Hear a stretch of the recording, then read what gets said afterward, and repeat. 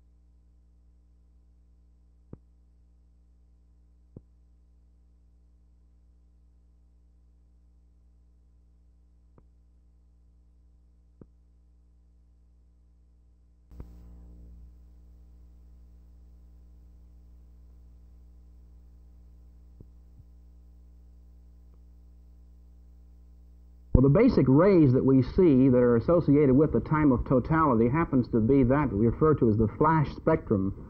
Now, the flash spectrum is only seen during totality, and what we're looking at then is the low-pressure gas that surrounds the actual surface of the sun. In other words, the true atmosphere of the sun. Then, of course, sticking out along the outside of it would be something like this. Of course, if this were totality, we'd see the remarkable corona, and no two eclipses are alike, of course, but what I'm referring to here is this outer ridge here that sticks out along the outside. This area right here is the true atmosphere of the sun. It's called the chromosphere, and it's that part that we can actually study.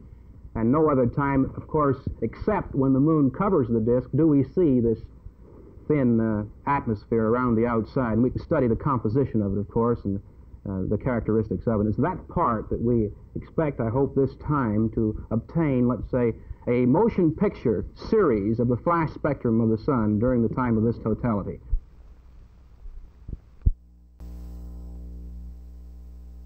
It would be my hope that we could hold the House seats and that we could perhaps pick up some. Be very realistic and very honest with you. I'd like to think we could pick up the needed 30 plus what we now hold.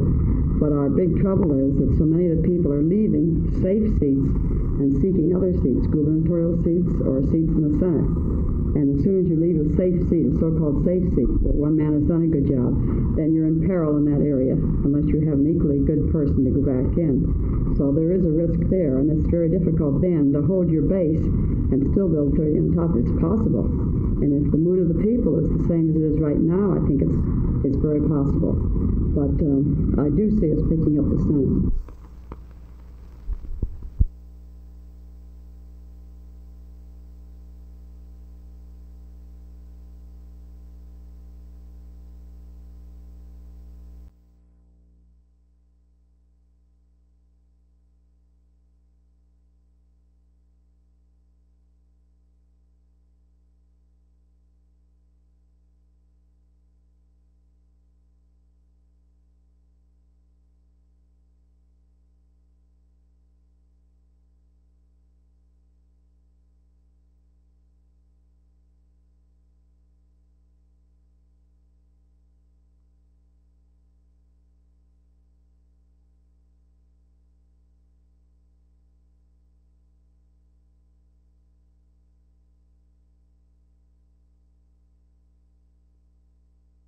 About 90 Dallas women bankers held a study session this morning in a hotel room decorated with pictures of the Old West.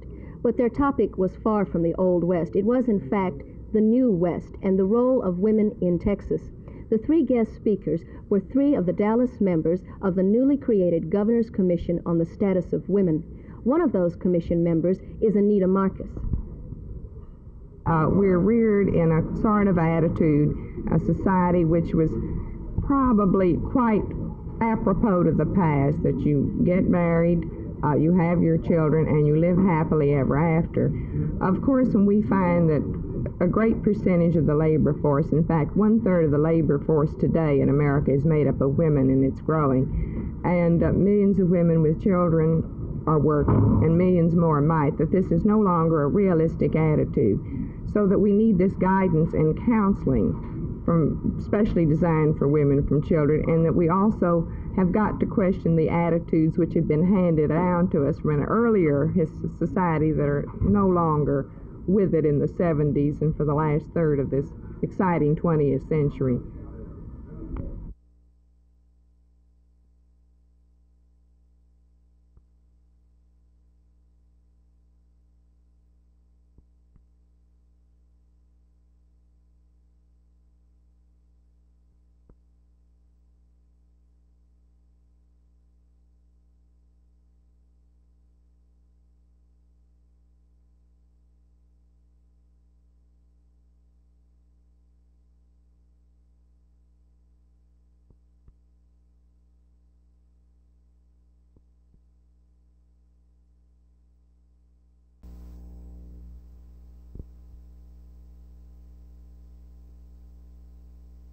They said because of low ratings. However, the ratings were fine. As a matter of fact, we had tied Merv Griffin the week before.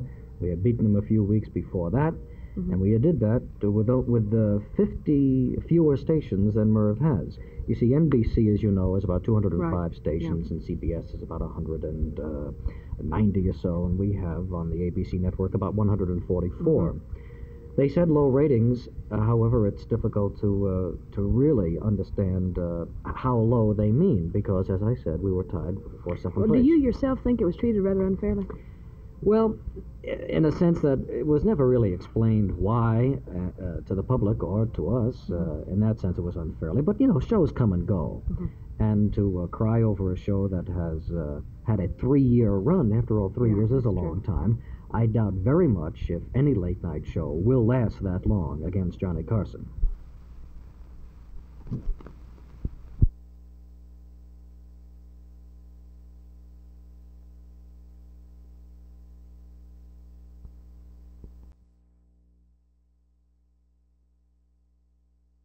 As the activities of the Status of Women's Commission, are they part of some kind of feminist movement or the women's right movement or the no-bra movement or whatever? In my estimation, some of these movements may have been influenced by the Status on the Commission of Women, but I don't think they relate quite so closely. The first commission was appointed by President Kennedy some years ago to assess the role of women in society. I think where I would differ from I personally would differ from some of the women's rights group. Certainly, basically, we all believe a woman should be judged as an individual to develop her capacities, whether it's housewife and mother, professionally, and what other area.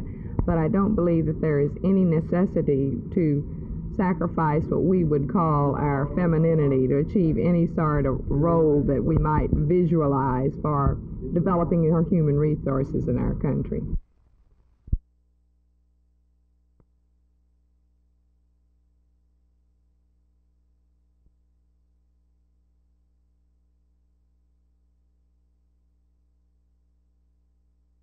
To resign as National Committee man so that he could, in effect, have some influence in the reappointment of the next person. No, that rumor was not of LBJ. That it was, I saw it quoted in the paper this morning that the governor wanted me to do so, but I've heard nothing about that. The governor never suggested that to me, and so far as I know, Governor Smith's very pleased that I have this new post. And matter of fact, I expect to see him tomorrow in San Antonio at the State Democratic Executive Committee meeting. How do you plan to get the Democrats out of debt? Was it $8 million plus? Do you have any formulas now? Oh, no, Teal. I have no magic wand, no formulas. I'll solicit you for contributions to start off with.